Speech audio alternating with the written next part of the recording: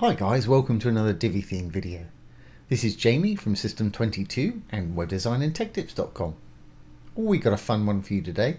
We've got an icon list here, and as you can see, our little icons are animated. Nice little eye-catching feature to have on your site. Got to do a little bit of coding for this today, but as usual, any code I write I'll put down below the video. You're welcome to copy it, paste it, use it as you wish. So let's get started. I'm going to enable the Visual Builder. Once enabled, let's go down, we'll start a new section, little blue button there for a new section. I'm going to make it a regular section. Inside I'm going to put a row, perhaps with 2 columns, but one slightly bigger, the one on the left there, something like this. And I'm going to pop a blurb module in there. And before I do anything else, let's just delete our little section that we've got going on the top here. Okay. Well, we've got our little blurb module there. I want to have an icon to the left of my writing here. So let's go in there and do that. I'm going to go into the blurb module, the dark tab there. Don't want anything in the content. I've got a little list. Let's grab something quickly. And for the title is where I'm going to put my first little icon list item there. Down below in an image and icon, I want to use an icon. I'm going to use a check mark for mine. Obviously use what works for you. And I think I'll use that same one as I used before. If you wanted to link your items, you could do so down here. Just pop your link in there for the title if that's what you want to link, or the whole module if you want them to click anywhere on it. Always best practice if you're linking to your own site, leave it in the same window. If you're linking off-site, open it in a new tab. That way your site's going to stay open. Great. Well, let's move on to our design now. For the image and icon, let's make it green for a positive check mark. And I actually want to put it on the left. So placement down here. Just pop it on the left. Fantastic.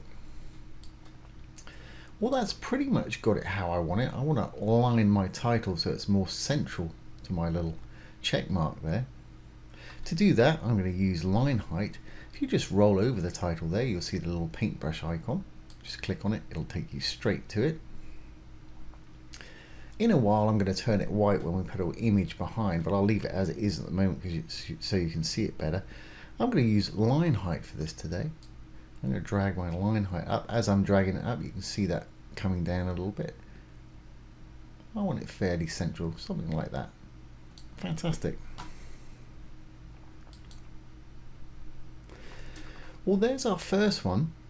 I want to duplicate it now with my other little bullet points that I've got.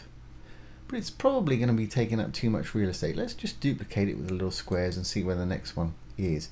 It's a little too far away, so we'll delete that one. We'll go into our original one. Over to design and spacing.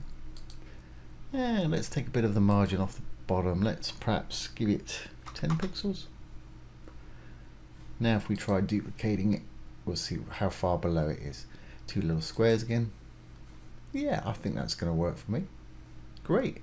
Now we've got that, we can just go in there, change out our little text heading, and I'm going to rinse and repeat.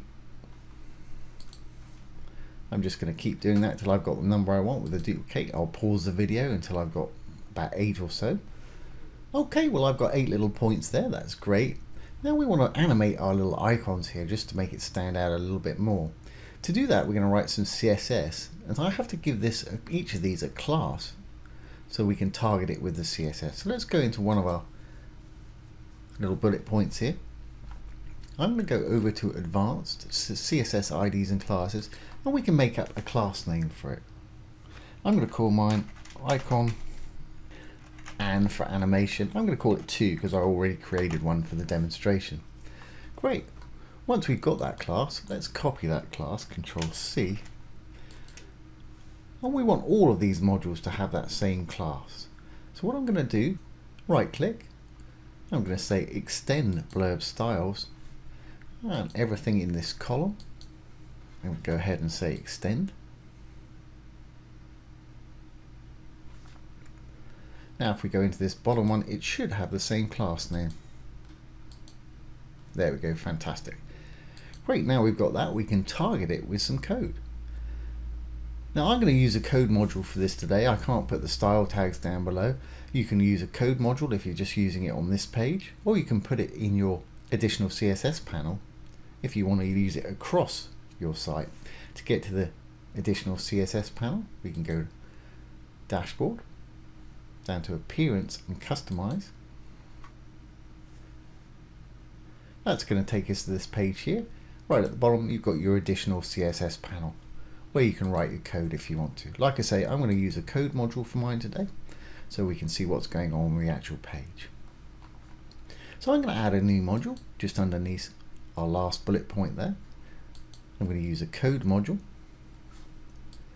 Like I say, all this code will be down below, bar the style tags. Because of the pointy brackets, I can't paste that down below. And if you're using a code module, you need to put style tags in there, which is left pointy bracket, the word style, and right pointy bracket. Simple as that. Once you've done that, it'll add the closing one, which is the same with a / in front of the styles there. In between, we can write our code. Okay, so we had that class name we copied. All class names have to have a dot or a period when you're writing in the additional CSS panel or code module. So it's a dot, then the class name. But I actually want to target, I don't want to target the whole module here, I just want to target the little icon there. So I can either save my changes and exit the Visual Builder to inspect, or I've got this same page up on the customizer. It's not the right thing because we deleted this, but it should tell me what that class name is for this icon. So if I right click and inspect, we've got it here. And there's the class name I want, ETPB icon. All these are class names. And every time there's a gap, that's a new class name that comes after it, gap, new class name. The one I want is ETPB icon. So I'm going to select that and copy it, Control C. If we go back now, I can target only icon 2 icons by putting it in there. So it's a class name again, we need another dot, then the class name itself. Now we can open some curly brackets. Inside we can tell it what we want. Well, I want it to animate, so I'm going to say animation. And the name of the animation, so I'll put colon on what name we want to give it. I'm going to call mine list spin. Call yours what you want. It wants to be unique though, means something to you. I want it to run for 10 seconds. And I want it to keep going, so I'm going to say infinite. Now, unlike a lot of other animations we've done, we have to use the important on this because those icons have actually got an animation applied to them when they load.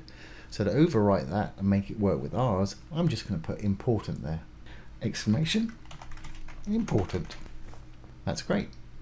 Now we have to create this animation. We're going to be using keyframes for this today, so I'm going to say at keyframes. Then the name of the animation, which is a list spin. Now we can open some more curly brackets and tell it how we want to animate it. So I'm going to put in 0% when the page loads, basically, second one of our 10 seconds. We'll open some more curly brackets there. I'm going to use some transform rotate for mine today. So I'm going to say transform, colon, rotate. Right at the end of rotate, we want some round brackets with no gap. And we can tell it by how much we want it to rotate.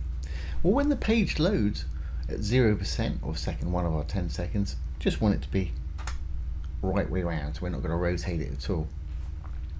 Now I'm going to copy this 4 times. Control C, I'm going to drop down, paste 3, and 1 more. And I'm going to make this one 25%, 50%, 75%, and 100%. And we'll just tidy those up just a little bit. Okay, so at 0, I'm not going to have it do anything. I think up until 50% I'll just have it doing nothing. That way it'll spin, then it'll stop, then it'll spin again. So about 50% I'm going to put 360 degrees. DEG for degrees. And I'm going to keep that on 75%. And then when it goes back to 100% it can stay on 0. So I'm just going to put that one in there. And you may have noticed our icons have already started spinning up there. And you don't have to do a rotate, you can do a bounce, you can do whatever you want. I'm just doing that today because I quite like it. So we should be pretty good to go. Let's just make our section a little more interesting by putting an image behind there. And don't forget, all this code will be down below without the style tags. So don't forget, if you're using a code module, you have to write those in. If you're using your additional CSS panel, you don't need them at all. Great, well let's save that. I'm going to go into my section. I'm going to go down to background. I'm going to pop an image in there. We've got color, gradient, image, background video, pattern or mask. I'm just simply going to pop an image in there.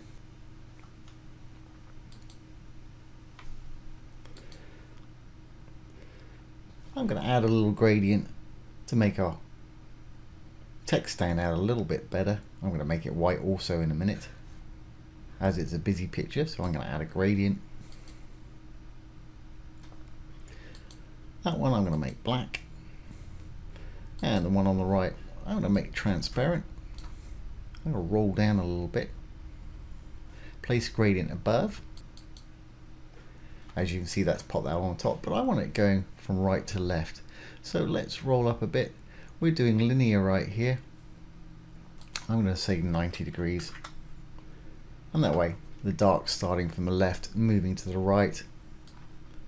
And you can pull this stop up a bit if it's going too far for you. We'll lighten it up to about there or something like that. But again, that's entirely up to you. Design-wise, I want to give it a bit more spacing. So I'm going to give it 150 pixels padding top and bottom. Just put in the number, hit the little chain, it'll do the opposite side for you. There we go. Great. I'm happy with that for our section, but of course we can't read our writing. So again, I'm going to go into my top module. I'm going to click on the little paintbrush icon. I'm going to make that white. I think I might make it semi-bold. Sticks out even a little bit better like that. I'm going to do the same as we did before. I'm going to right click on the dark module. I'm going to say extend blurb styles. And again, I want to do everything in the column. And there we have it. I could darken that down slightly, a little bit more. That top writing is getting a little bit lost in there. So our section background, the gradient, just need to pull that stop over to the right a little bit, and you can see it darkening down on the left hand side there. Great, well that's going to work for me. We'll save our changes, exit the visual builder, and there we have it. We've got our little animated icon list, and that's a great little eye-catching feature to have on your site. I'd probably integrate it. Perhaps a good example would be to have it on a contact section with a little contact form on the right hand side, your hours and your address and stuff like that. But for any sort of list, that's kind of a nice little eye-catching option. So I hope you've enjoyed this today and found it useful. If you have, please give it a thumbs up, ring the bell, comment, share, and subscribe to our YouTube channel. Don't forget, if you have any questions, pop them below the video. I'll do my best to answer them or make a demo video for you. Once again, this has been Jamie with System22 and webdesignandtechtips.com. Thanks for watching. Have a great day.